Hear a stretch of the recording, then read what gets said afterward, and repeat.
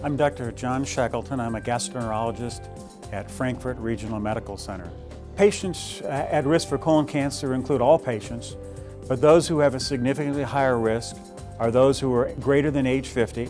African Americans have a higher risk for colorectal cancer, patients with a prior history of polyps or a family history of colon cancer. Additionally, patients with inflammatory bowel disease are going to have a higher risk. There are two types of inflammatory bowel disease. One is ulcerative colitis, which involves the colon, and the other is Crohn's disease, which can involve anywhere from the mouth down to the rectum. Oftentimes the patients will present with diarrhea, bleeding, pain. Both of those illnesses can be successfully treated with medication. It's important for patients to realize that with proper screening, 90% of colorectal cancer can be prevented.